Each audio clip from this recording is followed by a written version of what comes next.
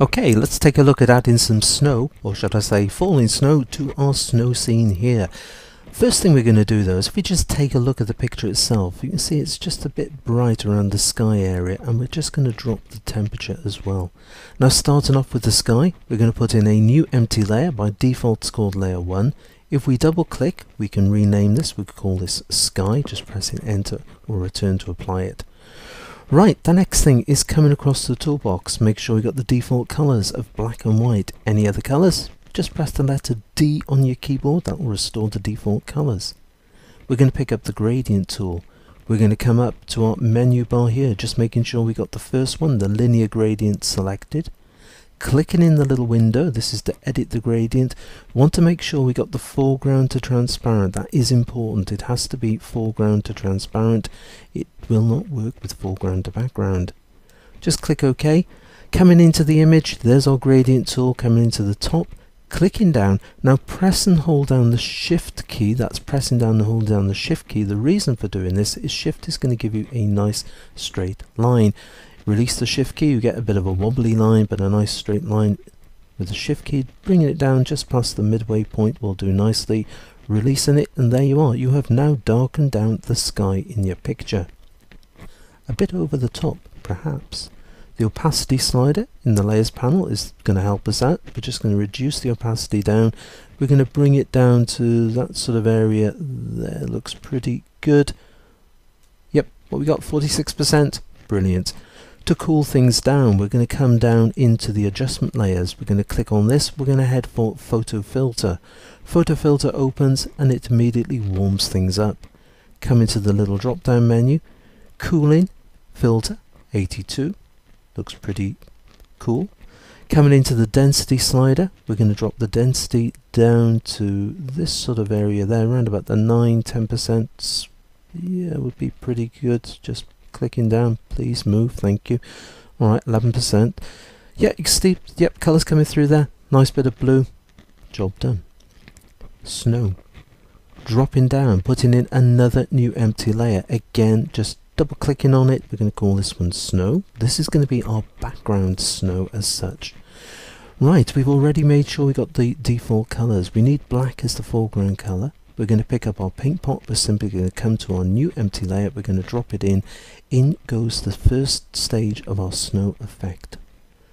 Filter, noise, add noise, and add noise. Something round about the 100% is pretty good. Gaussian is pretty good as well. Monochromatic is even better, because if you uncheck it, it's going to look awful. So leave monochromatic, Gaussian, and approximately 100%. Click OK to that.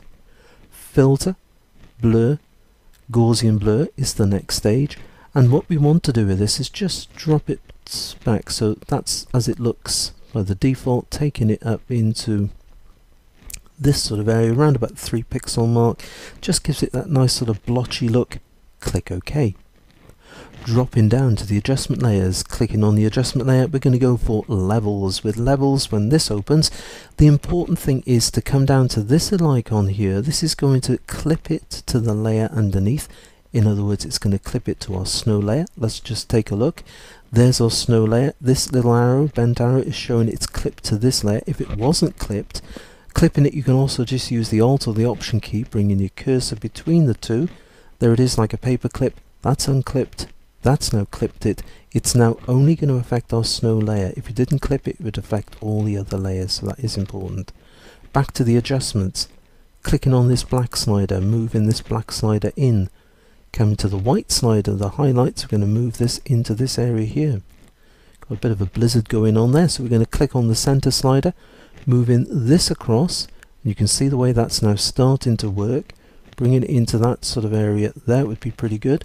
Let's just make things a little bit brighter again, and it is quite literally just juggling the sliders back and forth, that sort of area. Yep, that looks like snow. Coming into the layers panel, to be able to see the image underneath, I've just clicked on the snow layer. We need to change the blend mode from normal to screen. Through it goes. There's our snowflakes. Filter, blur, motion blur. That's just a little bit too much, I think. Swing it round from this direction here as well, and dropping the distance down. We just want a little bit of sort of movement on that, not too much. That looks fine there, 16 pixels. Clicking OK. You'll notice we have got some little white blobs coming in around the edge. If we just zoom out to give ourselves a little bit of space, we're going to go to Image, Transform, Free Transform, Command T or Control T is the shortcut for this. We're just going to come in and just pull those out a little bit, like pulling it out all around would be pretty good. Clicking on the tick, pressing Enter or Return will apply it, and there it is. That's the first stage of our snow. Right, clicking on the top layer of the layer stack, we're going to put in another new empty layer. We're going to double click where it says layer 1. We're going to call this medium flakes and click OK to that. Coming across to the toolbox, there's a few changes we need to make. The foreground color, we need to change this to white, so clicking right on there and taking it right into the corner, so we've got all the F's. Click OK to that. Picking up our paintbrush. If you come up to the menu bar, we can click on this little icon. You can change your brushes here. You can also, see I've got quite a large brush there, you can right click. There's our brush panel. We can come into this, and this is the one I'm after, a 39 pixel sort of spotty type brush. Press Enter or Return to apply. A few changes we still need to make. We're going to click on this. If you're using a graphics tablet and pen like what I am, you need to uncheck all of these, so just untick all the ticks which you have got there. Come into the paintbrush, clicking on this. The fade slider, take down to 0.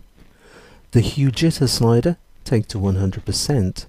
The scatter slider, take to 100%. The spacing slider, take to 1000%. That's a lot. Right, so there it is. There's our brush there. Just press Enter or Return. We'll remove that panel. Let's make things just a little bit bigger. You see we've got a 39 pixel brush. That's the default. I'm going to use the right hand square bracket. That's the right hand square bracket. Take it to 40, 45. That looks pretty good like that. And if we click down, because of all the settings that we've popped in here, watch the way this brush works. Just clicking down, and there it is. It scatters them out. Rather than being just one brush, it scatters everything out. If it doesn't, like it has just done there, just use Control Z, do it again, and you can see you get a sort of totally different effect just coming into this area, and that is about it. A few changes I want to make with this, you'll be pleased to hear. The first one is Command T or Control T puts the transform tool. You'll notice it's just gone around the area where the snowflakes, where the paint has actually stopped. This will allow us, we can come in, we can grab it, we can make it a bit bigger, we can sort of pull this out into this sort of area like that, would be pretty good. Like that, perhaps just taking this one up here in the center part. You can play with it as much as you want. You can swing the whole thing around if you want to, if you think that's going to work better, and moving that out like this. It is, hopefully, I love to keep things adjustable, and hopefully this is really making things adjustable for you. Clicking on that to apply it. Again, you could crop it if you want to, but I'm going to leave it as it is. Filter, blur, stay Gaussian blur. Let's take a look. You can see the way that's blurring our snowflakes off. Let's just pop into the image there so you can see exactly how it's looking. Let's take the radius up just a little bit more. That looks pretty good. Click OK to that. Right, just looking at this, we can drop the opacity down a touch or two if you want to. Let's pop out using Command 0, Control 0. There it is. Dropping the opacity down just a little bit further. That's the sort of look I am after.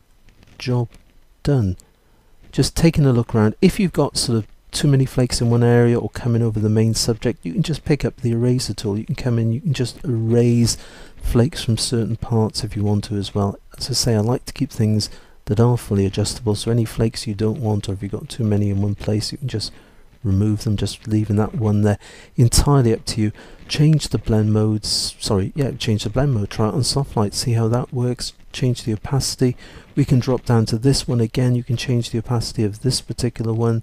Let's leave that there. Let's come back into this. We can just move that up. You can see even with the dark, the way that's affecting it. The whole thing with this, there it is, back into a blizzard conditions. It is to keep it fully adjustable. do it the way you want. Come in, sit on it after a few sort of hours, days, look at it with a pair of fresh eyes.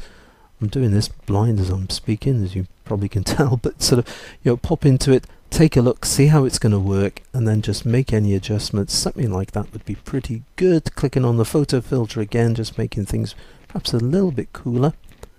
That I like. And there it is.